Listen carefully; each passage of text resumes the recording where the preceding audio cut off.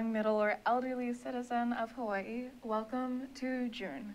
I hope you're having a good morning, day, or evening today. For how can I know what time of day it is where you are, for you're probably watching me on the internet. I'm just gonna guess. Anyways, I'm Sachi Slomoff for Radar News on ThinkTech Hawaii, and today I proudly present to you our Radar News covering the discoveries and events our 3 critical news stories are shedding light on for the month of May. 2 Dutch scientists from Delft University of Technology have created a bladeless wind turbine that may completely revolutionize wind power. Their monolithic mechanism is called the EWACON, standing for the Electrostatic Wind Energy Converter, an invention that may be appropriate for urban settings because it has no larger rotating parts, produces less noise, and creates minimal shade. The classic model of wind power that you are perhaps more privy to uses rotating turbines to harness the kinetic energy of the wind, which then an electric generator turns into electric energy. The EWACON instead harnesses electric energy, by passively letting the wind move charged water particles against the direction of an electric field. As clean energy is one of the fastest growing fields in applied technology today, the EWACON may be just one revolution out of many that you can expect as we draw closer and closer to a more resilient environment. The Cameron Crowe film about to hit theaters, Aloha, is outraging many Native Hawaiians and locals over what they believe to be a disrespectful misappropriation of culture and the simplification of a word and force rich with meaning. The outrage reflects the importance to dig a little deeper during research when filming in a community already well familiar with the oversimplification of their culture.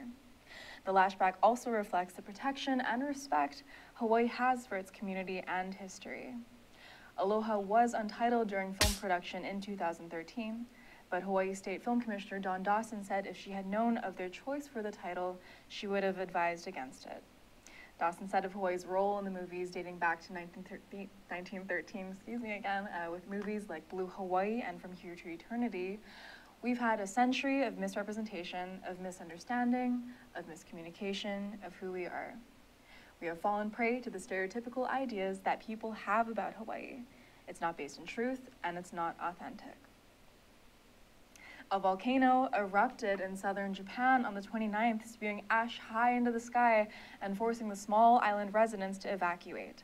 The eruption of Mount Shindake on Kuchinoerabu Island supposedly had no warning of the eruption. The event produced a large plume 9 kilometers high and sent pyroclastic flows to the ocean. Though no deaths were reported, the few injured were airlifted to nearby Yakushima Island, about 7 miles to the east. Kuchinoerabu Island, which is fairly isolated, can usually only be reached by a once-a-day ferry from Yakushima, but Coast Guards quickly sent boats to support. This event reflects us back to the magnitude 9 earthquake that rocked northeastern Japan in the spring of 2011, an earthquake that triggered a tsunami that killed more than 18,000 people, ravaging much of the northern Pacific coast. Japan sits along the Pacific Ring of Fire and is frequently jolted by earthquakes. Sensitivity and concern for our Earth and its communities is necessary moving forward. I'm Sachi Slomoff for Radar News on ThinkTech. If you think there is an important something we need to bring a brighter light to in our news media, send it to us at thinktechhawaii.com and we will do our best to have it featured. Here at Radar News and at ThinkTech, we have just as much a responsibility to you as you do to your local world. Sayonara and shalom, and we'll see you next time in June.